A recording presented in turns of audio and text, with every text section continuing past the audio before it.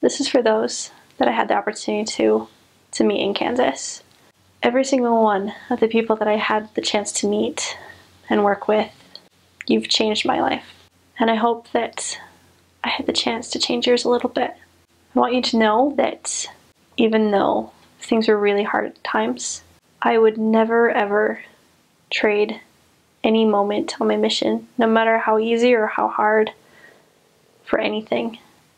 And the chance to meet you and to be able to tell you about how much Jesus Christ loves you and about how much your Father in heaven knows you and is aware of you is something that I will forever treasure. Being able to see you change, being able to see you become excited about something that you learned and wanting to share it, it's precious. This gospel is precious. It changes lives. It changed yours. It's changed mine. And I hope you never forget that. I hope you always remember the way you felt when you really felt how much God loved you.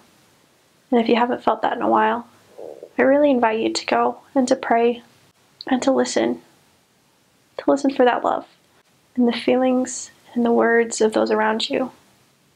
Because I can promise that God is aware of you and He does love you and He's there. And that if you can't hear Him, it's not because He's moved. It's because you have. But His hand is always extended. His hand of mercy is always there.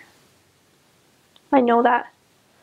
I've learned that. I know that I could have never got through my mission if it wasn't for the atonement. There wasn't a single day that I wasn't carried through. But I was carried through because I needed it.